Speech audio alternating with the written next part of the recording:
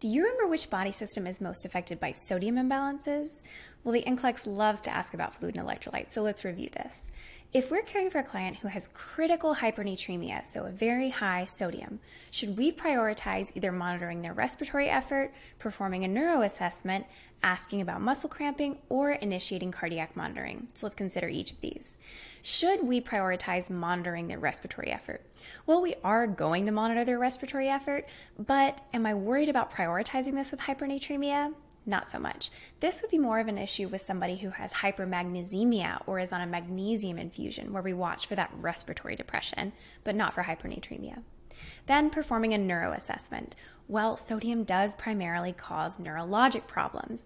At the high or low end, we can have seizures, coma, and death.